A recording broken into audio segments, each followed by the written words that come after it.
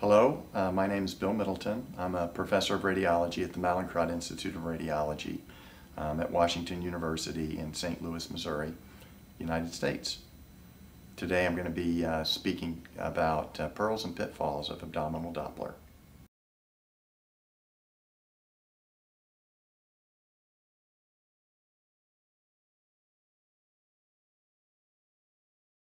So we're going to divide pearls and pitfalls of abdominal Doppler into two basic categories. First will be specific anatomic areas of the abdomen. And we'll talk about a little bit of anatomy and physiology that can cause pitfalls.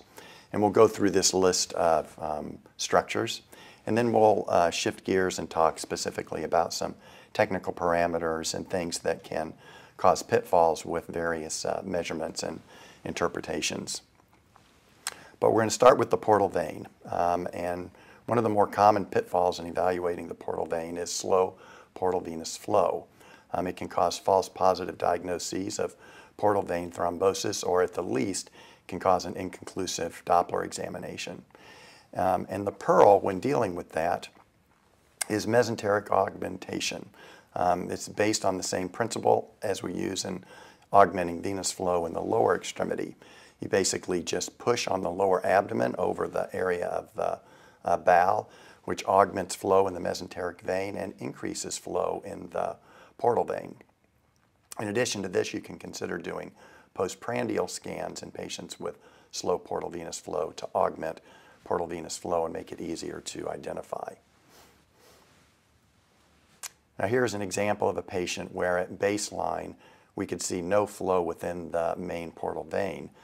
But when augmentation was performed in the lower abdomen, enough flow velocity increase occurred that it was possible to see flow in that portal vein. And this is something that can help you occasionally in these borderline cases. Another pitfall related to the portal vein is development of periportal collaterals. Now, as you know, these occur in the setting of portal vein thrombosis, usually chronic portal vein thrombosis, although they can start to develop in 6 to 20 days of thrombosed portal vein. Now, generally, they're seen as multiple tortuous vessels in the porta hepatis with detectable venous flow on Doppler analysis.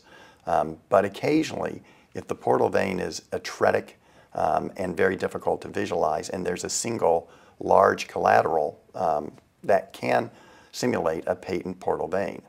Now, the pearl in this case is that collaterals almost always form anterior to the portal vein and the hepatic artery, and that location can help you when you think that you might be dealing with a collateral versus a patent portal vein. And then also the collaterals are usually more tortuous, although when there's a single straight collateral, that's when you get into trouble. But this diagram sort of shows the anatomy that you have with an atretic thrombosed portal vein and a collateral anterior to the portal vein and the hepatic artery. And here's an example where the diagnosis was missed. You can see in the porta hepatis that there's a hepatic artery and a portal vein.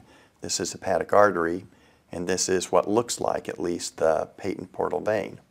Now, when you look at the waveform within this vessel, you can see that it's a fairly monophasic venous waveform that looks, for all intents and purposes, like a patent main portal vein. But notice in this case that it's located anterior to the hepatic artery. That's your clue that this probably is not a normal portal vein, and that what you're dealing with, at least potentially, is a single preportal collateral. Now, another artifact that occurs potentially in all veins, but particularly is problematic in the portal vein, is blooming artifact.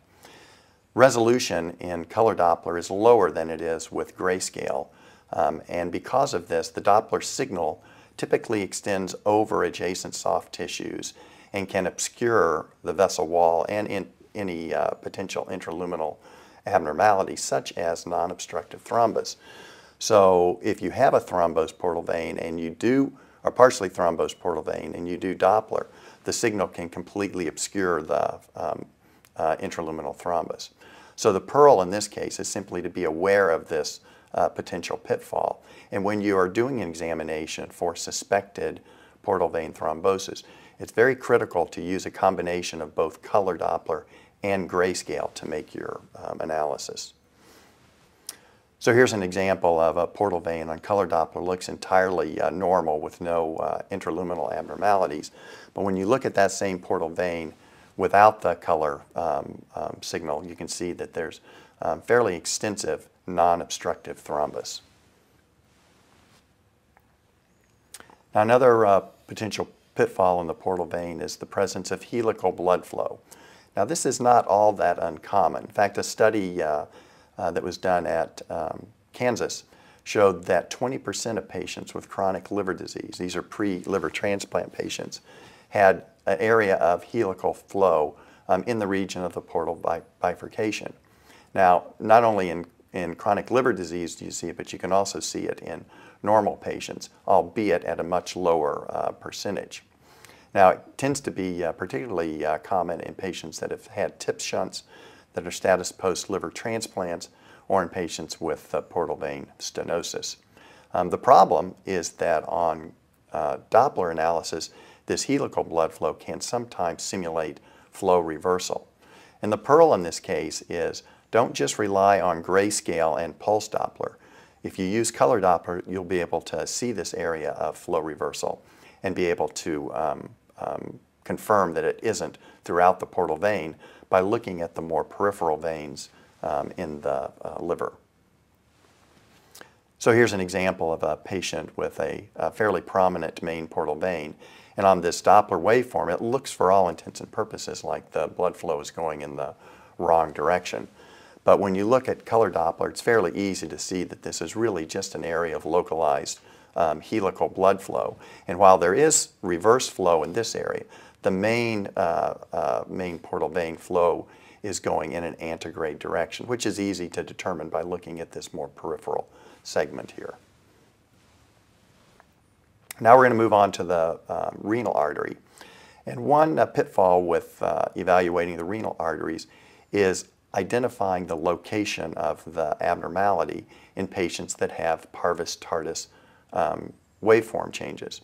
So we know that with renal artery stenosis, which usually occurs at the origin of the renal artery, that you can have alteration in the distal waveform that's referred to as a parvus-tardus. Now, most of the time when you see a parvus-tardus waveform in the renal artery, that's due to atherosclerotic stenosis at the origin. But it can really be due to a stenosis anywhere proximal to where you're measuring the vessel. So in fibromuscular dysplasia, it may occur in the midrenal artery. But remember, it can also occur in the proximal aorta. So it can occur secondary to valvular stenosis or secondary to coarctation or other forms of aortic stenosis. So the pearl in this case is when you see parvus-tardus waveforms, recognize that they can occur anywhere proximal, and that if they do occur in the aorta, they're going to affect more than just one renal artery. So here's an example of a patient that has a parvus-tardus waveform in the right renal artery. But notice in this case, there's also a similar parvus-tardus waveform in the left renal artery. So potentially this patient can have bilateral renal artery stenosis. But as you look further, you can see that the superior mesenteric artery is abnormal, the celiac origin is abnormal, and this tells you that there's something proximal to all of these vessels, potentially aortic valvular stenosis. But when you look at the vessels in the upper body, the common carotid arteries are normal bilaterally, and the brachial arteries are normal bilaterally. So this stenosis has to be located someplace between the aortic valve and the renal arteries, and in this case it was located at the, it was a coarctation located just distal to the left subclavian. Now another potential pitfall with the renal arteries is confusing flow in the left renal vein for flow in the right renal artery. If you look at the diagram here, you can see that there's an area between the IVC and the aorta where flow in the left renal vein is very close to flow in the right renal artery. And since they're both going in the same direction, it can potentially cause confusion. Now the pearl in this case is to realize that venous pulsations, when they occur, are different from arterial pulsations. It's just a completely different morphology.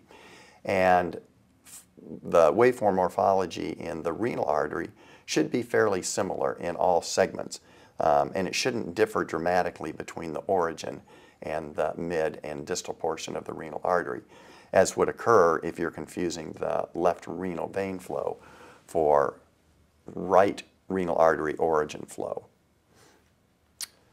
So here's an example where we can see the left renal vein emptying into the inferior vena cava, and you can see the left renal vein goes anterior to the aorta. This is the right renal artery heading away from the aorta and behind the IVC, and you can see how close together those two vessels are and how they're both going in the same direction. Now, waveform analysis from those vessels will show that the left renal vein waveform, although it is pulsatile, has a completely different pulsatility than the pulsatility in the right renal artery. And that should be a clue that you're dealing with renal vein flow rather than arterial flow. Just to show you that this truly is a potential pitfall, this is an exam that one of my sonographers did, and these images are very magnified, but this is what she initially thought was the right renal artery origin, and it's going in the right direction when compared to the mid-right renal artery. But look at the difference in the morphology of these waveforms. This is venous pulsations as opposed to arterial pulsations. Now, another arterial pitfall in the kidneys that can occur particularly in transplants is due to probe pressure. Now remember that renal transplants are in a very superficial location, so it's easy to compress the parenchyma with the transducer. And when you do that, you depress arterial flow to a greater extent than you depress systolic flow. So this can result in an abnormally elevated resistive index. Now the pearl in this case is to suspect that this is the case when you have RIs that vary in a transplant from one location to the other or from one time to another. And just alert the people that are doing the exams that they need to have a light hand and not use excessive pressure when doing renal transplants. So this is an example of a renal transplant, very thin individual, very superficial transplant. And at one point in the examination, you can see that the arterial waveform from the transplant looks entirely normal, but at another point in the examination, you can see that the waveform looks extremely abnormal with complete absence of end-diastolic flow. And this was entirely due to variations in transducer pressure. Another pitfall that can occur with the renal artery is situations where your Doppler signal has simultaneous venous and arterial flow. We call this venous arterial contamination. And when that happens, the venous flow can potentially simulate diastolic flow reversal. Now, if you're dealing with a renal transplant, diastolic flow reversal can be a sign of renal vein thrombosis. The pearl in this case is to look for simultaneous flow above and below the baseline that occurs in systole and simultaneously occurs in diastole. As we see here, there's flow below the baseline in systole. There's also flow below the baseline and above the baseline in diastole. That would not happen with the to and fro pattern that you get with renal vein thrombosis. And then in addition, if you compare the isolated venous waveform with the suspected diastolic flow reversal from an arterial waveform, you can see that they're identical. Now here's a couple of examples. These are actually in native kidneys, but you can see this waveform on the left looks very much like a to and fro waveform with antegrade flow in systole and retrograde flow in diastole. But notice that there's also some antegrade flow in diastole here that overlaps with this apparent retrograde flow. That tells you that this is not really a true example of a to and fro waveform. The same thing is present here where we have a little bit of reversal from, or a little bit of venous flow that occurs during systole and overlaps the antegrade systolic flow. And this venous flow overlaps the antegrade diastolic flow. Now this truly is a pitfall. This is an example above of to and fro flow in a patient with renal transplant venous thrombosis. And you notice that there's systolic flow above the baseline and there's diastolic flow below the baseline, but they never occur simultaneously. And this is an example from the literature where this was reported as diastolic flow reversal, but I think if you look real carefully, this in fact is probably an example of contaminated arterial signal with venous flow.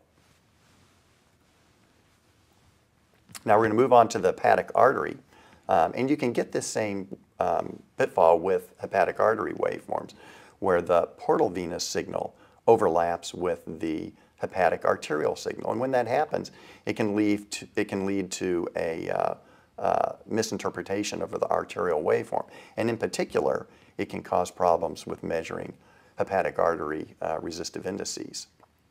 So you can see here, when the portal venous waveform is added to the arterial waveform, the portal venous waveform can obscure diastolic flow and make it difficult to measure an accurate RI.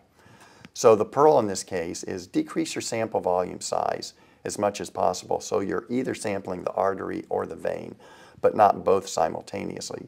Move your sample volume around, and if you still can't eliminate this overlap, then just select a different hepatic artery to sample from.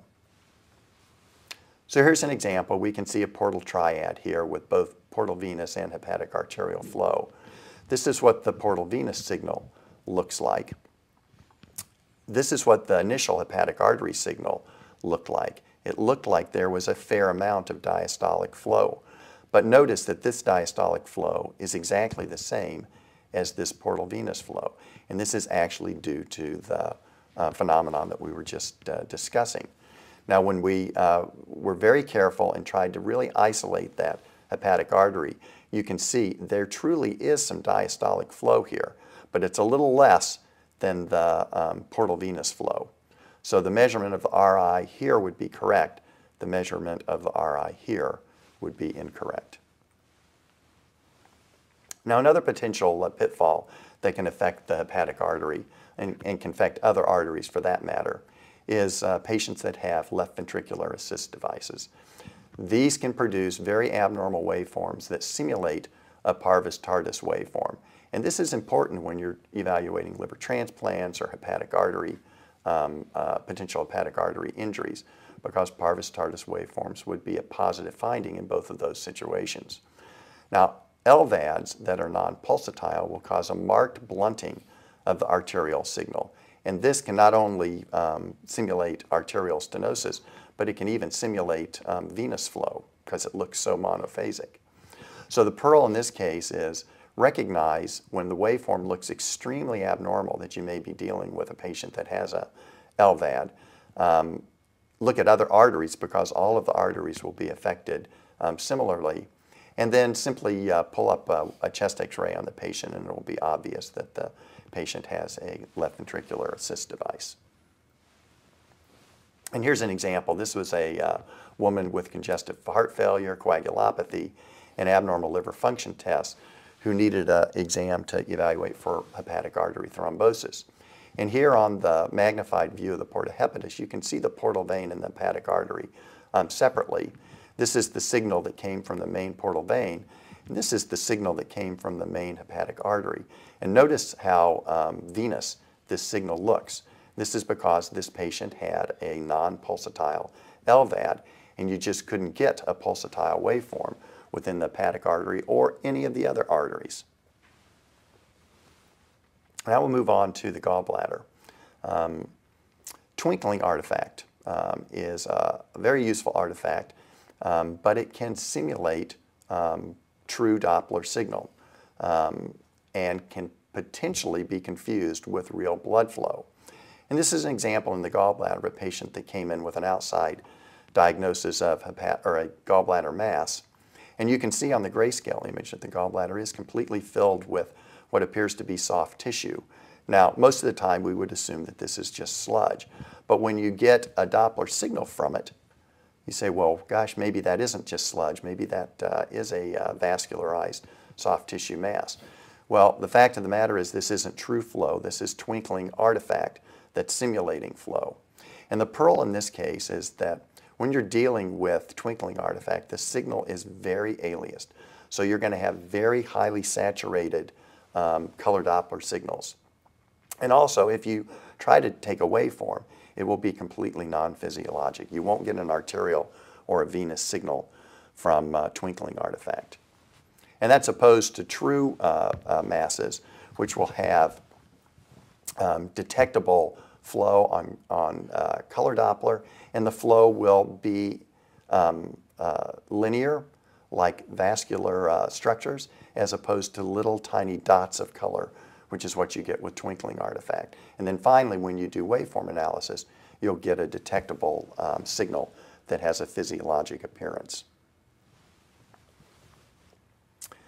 Now, dealing with the scrotum, there's a pitfall called acoustic streaming. Now, acoustic streaming is a mechanical, non-cavitational bioeffect that occurs because when waves travel through fluid, they transfer momentum, to the particles in the fluid and cause those particles and the fluid itself to move. This motion is always in the direction of the sound propagation. It occurs most prominently with the higher frequency transducers, and particularly above 7 megahertz. And the motion velocity tends to be higher with color Doppler and pulse Doppler than it is in the grayscale imaging mode. So the pearl in this case is to note that with acoustic streaming, the velocity is always constant and it's always away from the probe, regardless of what the direction of the probe is. So here's an example of a spermatocele. On the color Doppler image here, you can see that there is a signal generated within the hepatic, or within the spermatocele. It's always a signal that's negative because it's going away from the direction of the sound pulse. Now you can see on grayscale that there is some motion within the little particles within the spermatocele. But notice on color Doppler, where we've turned color Doppler on, but we've suppressed the color Doppler signal, you can see when color Doppler is on that the particles move much faster in the Doppler mode than they move over here in the grayscale mode. Now this doesn't just happen with spermatoceles, and it doesn't just happen in the scrotum for that matter. It can occur in any sort of fluid collection or cystic structure that has low-level internal echoes. And this just happens to be a case of hydrocele that has some particulate matter in it.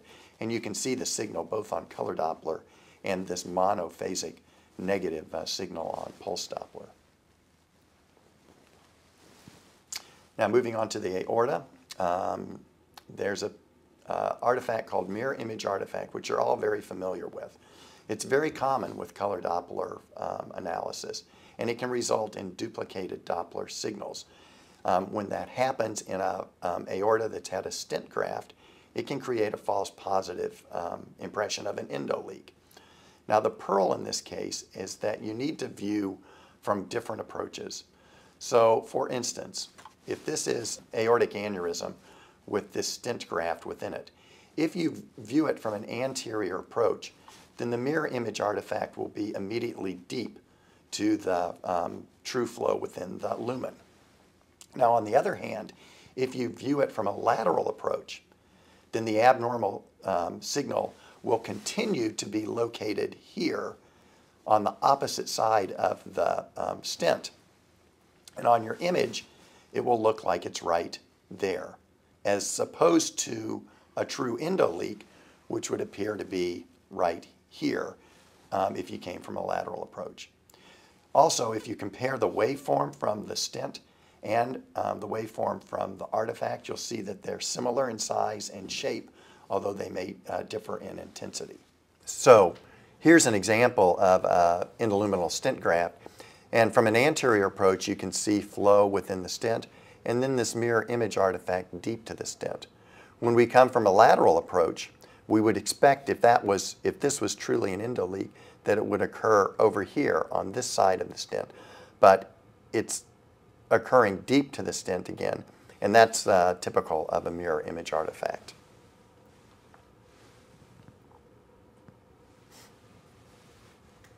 Now we're going to move on to some pitfalls that can occur virtually any place. And one of those is baseline ambiguity. When the baseline is moved to either the top or the bottom of the Doppler scale erroneously, a signal can be aliased into the opposite side of the scale. And when this happens, it can lead to confusion in velocity measurements. So for instance, here's an arterial waveform where everything is set up properly. The baseline is down at the bottom. The arterial signal is a positive signal, and when you measure this velocity, you get a velocity of 20 centimeters per second. Now, if the baseline was in the middle of the scale, then you would see that this is an alias signal down here, and you would recognize that this is not something that you can measure from. If, however, you move the baseline all the way to the top, the entire signal is aliased, and if you don't recognize that, and you measure this as the peak velocity, what you'll actually be measuring is this distance from the cursor to the baseline rather than the distance that you want, which is from the cursor down here. And in addition, you'll get a negative result rather than a positive result. So in order to avoid this, the pearl is to just don't move your baseline all the way to the top or the bottom of the scale unless you absolutely have to. And then pay attention to the sign of the velocity. If you're expecting a positive velocity, you should have a positive signal. If you're expecting a negative signal, then you should have a negative velocity. And here's an example. This is a tip shunt, where as you can see in the color Doppler image, the flow in the shunt is going away from the transducer. This is a negative signal. And when we measured this here, we got a velocity that was 48 centimeters per second, but it's a positive velocity. And that's because the baseline is actually up here. The baseline is actually right up here. So what we're measuring in this case is this velocity rather than this velocity. Let's just show that a little bit more dramatically. So here's the abnormal waveform. The baseline is actually right down here, and so the distance that we're measuring is this distance, not this distance. If we move the baseline up to where it should be, then we're actually measuring the proper velocity when we put our cursor down here. And notice that it's a negative result rather than a positive result, as you would expect. Now, probe drift is another potential problem. When you are doing a scan, it's not uncommon for your probe to change its orientation slightly or for the vessel to move slightly, particularly with the patients holding their breath, but not holding their breath terribly well. And this can produce non-representative waveforms and lead to inaccuracies in RI calculations. So as you can see with this waveform, as we start to drift, the flow starts to decrease gradually. So in this case, RI should be measured here rather than being measured here, because this is not representative of true diastolic flow. So to minimize this, just make sure that your diastolic cursor and your systolic cursor are close together and measure the end diastole and early systolic velocity rather than end diastole and systole from earlier in the cardiac cycle. And here's just an example. This is a waveform where we've got some slow drift in the transducer towards the end of the sweep.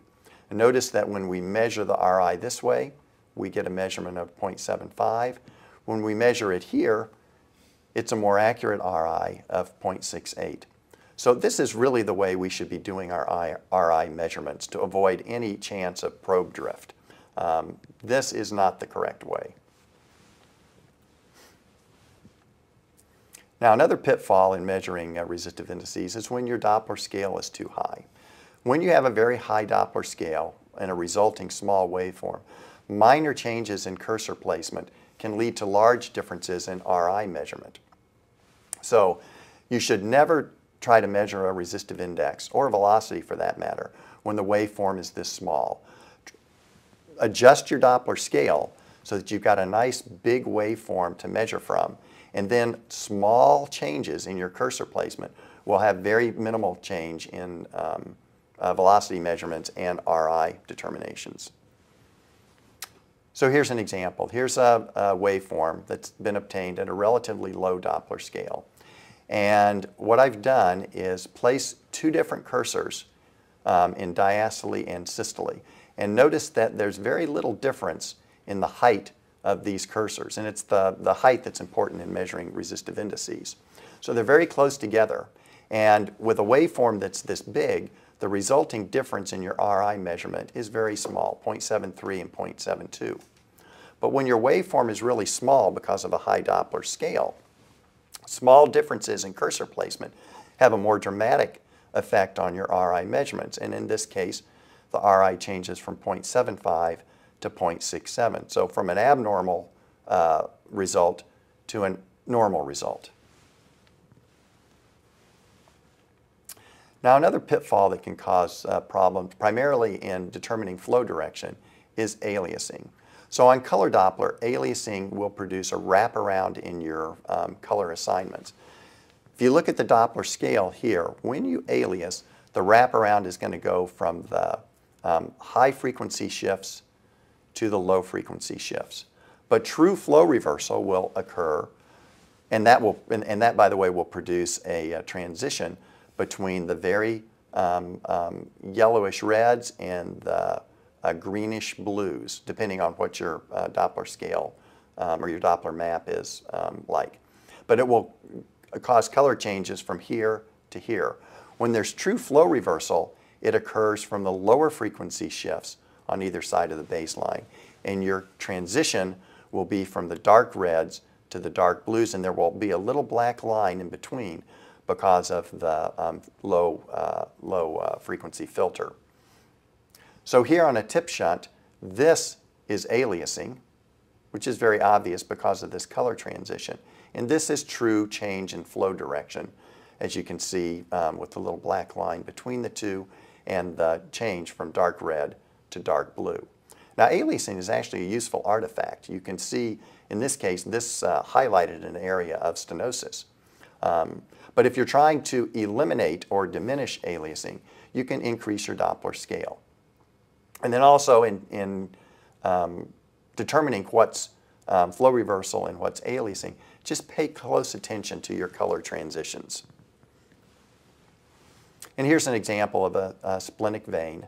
On a high Doppler scale, plus or minus 20, you can see that it looks like it's going in the normal direction, antegrade towards the portal splenic confluence.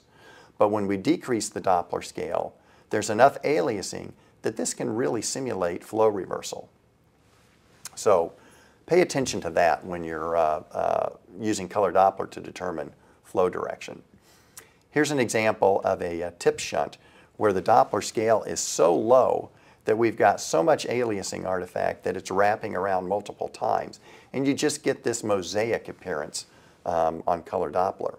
Now when you readjust the Doppler scale to a more appropriate value, you can see that the flow looks much more normal in this tip shunt. Now with pulse Doppler, aliasing-induced wraparound can cause confusion in analyzing the signal. And here's an example of an arterial waveform from a dialysis shunt. Now with a relatively high Doppler scale, everything looks fine. As the scale is dropped, we start to see some aliasing here below the baseline, but this is typical aliasing and is easy to recognize. As we continue to drop the Doppler scale, we're starting to get more overlap and wraparound of arterial signal, and this is becoming a little bit more confusing. And then finally, if we really drop the Doppler scale, there's complete overlap of arterial systolic and diastolic flow, and this looks completely non-physiologic. So this type of a waveform would be difficult to analyze unless you increased your Doppler scale. So the pearls are increase your Doppler scale. Since the Doppler frequency shift is proportional to the transmitted frequency. Decreasing the transmitted frequency will also minimize aliasing. So that's something to attempt as well. Now, when you're measuring acceleration, or when you're trying to recognize parvus-tardus changes, the sweep speed is important. With respect to acceleration measurements, minor changes in cursor placement can lead to very large differences in systolic acceleration when the sweep speed is slow. So, for instance, here we have a sweep speed where we've got multiple cardiac cycles kind of all crowded into one sweep speed. When you're measuring acceleration, which is the systolic upstroke here, the slope of the systolic upstroke, this is going to give you an inaccurate acceleration. What you really want to do is to speed up your sweep speed so that the signals are stretched out, and at this point minor changes in these cursor placements won't affect your acceleration measurement as much. So here's an example. Here's a arterial signal that's been obtained with a slow sweep speed. When we measured the acceleration twice, and you can see there's two cursors here in systole and diastole, the difference ranged from 200 centimeters per second to 500 centimeters per second. And that's for just minor changes in these cursor placements. Now, with a much faster sweep speed, these minor changes in cursor placement result in much less inaccuracy in acceleration measurement. I also realize that just subjectively, when you're analyzing for parvus-tardus waveforms, that the sweep speed will make a difference. A fast sweep speed, like is illustrated here, stretches out the arterial signal and can give you apparent parvus-tardus effects even when they're not there. So this certainly looks like a blunted signal when it's at a very fast sweep speed. But if we slow the sweep speed down and look at the exact same signal, it looks much less abnormal. So the pearl in this case is when you're subjectively comparing waveforms, for instance, the upper and the lower pole of the kidney, or the right kidney and the left kidney, you should do it with similar sweep speeds. And here's just an example. This is a waveform that you might think is abnormally blunted, has a parvus-tardus type of appearance when viewed at a very fast sweep speed, but looks much less abnormal when viewed at a slow sweep speed. Next, let's talk about tissue vibration. This is an artifact that occurs when there's turbulent blood flow. Turbulence causes pressure fluctuations in the lumen of the vessel, which can cause the vessel wall to vibrate. This vibration can be transmitted into the perivascular soft tissues. Now, this is actually a useful artifact on color Doppler, but it can cause confusing appearances on pulse Doppler. So here's the effect. Turbulent blood flow, in this case due to a stenosis, causes vessel wall vibrations and then vibrations in the soft tissue, which then give you this type of a Doppler signal in the soft tissues. Now, on pulse Doppler, the tissue vibration will result in a very high intensity but a low amplitude signal. And that's shown here on this image, where we're actually sampling the tissues next to a dialysis graft and anastomosis. And notice that the signal is very bright because it's coming from soft tissue interfaces, but it's not very high because these vibrations aren't occurring at a high velocity. Now, as you can see here, this causes symmetric signal above and below the baseline because the reflectors in the soft tissues are moving back and forth rather than just going in one direction. Now, this may be isolated if you put your sample volume over the soft tissues, as in this anastomosis area here. But here's an example of a renal artery stenosis where we're sampling from the artery itself, and you see the arterial signal here and the very high velocities due to the stenosis. But also notice that buried within this arterial signal is a signal from vibrating soft tissues. So it's not nearly as high, but it's quite strong because it's coming from soft tissues rather than red blood cells. So the pearl in this case is to correlate your Doppler signal with your color Doppler image so that you don't confuse tissue vibration for true vascular flow. And then when this happens, increase your scale until the arterial signal is clearly identified as discrete from the tissue vibration. So here's an example. This is a femoral artery AV fistula, and you can see what looks like a vascular signal here, but this is actually the tissue vibration. Notice you can see vibrating tissues on the color Doppler image. And the true arterial signal is all of this signal up here, which is hard to recognize because it's been aliased at the limit of the positive Doppler scale, and it's wrapping around now into the negative scale. So you can see how this can produce a problem. Now finally, one particular pitfall that we all encounter all the time is with respect to Doppler sensitivity. You're examining a vessel, you're trying to show that there's blood flow present, and because of sensitivity issues, slow flow, etc., you just can't quite do it. So remember that you need to adjust your Doppler parameters to increase sensitivity. So with respect to the Doppler scale, it should be decreased. The Doppler gain should be increased. Doppler angle should be decreased. Transmit frequency, in most cases in the abdomen, should be decreased. Wall filter, decreased. The packet length, if that's available on your unit, should be increased. And the sample volume should be increased. The one that I really want to emphasize is your transmit frequency. I can't tell you how many times I've seen cases where we haven't been able to detect flow in a vessel because we're transmitting at too high of a transmit frequency. And here's a good example. We're looking at a transmit frequency of 3.3 megahertz, and we can't see any flow in the main portal vein in this patient that's had a tip shunt. When we drop the transmit frequency down to 2 megahertz, flow is readily detectable despite the fact that no other changes have occurred in the technical parameters. So that concludes this lecture on pearls and pitfalls of abdominal Doppler. I hope this will help you in your day-to-day practice as you go forward and do your abdominal Doppler examinations. Thank you very much.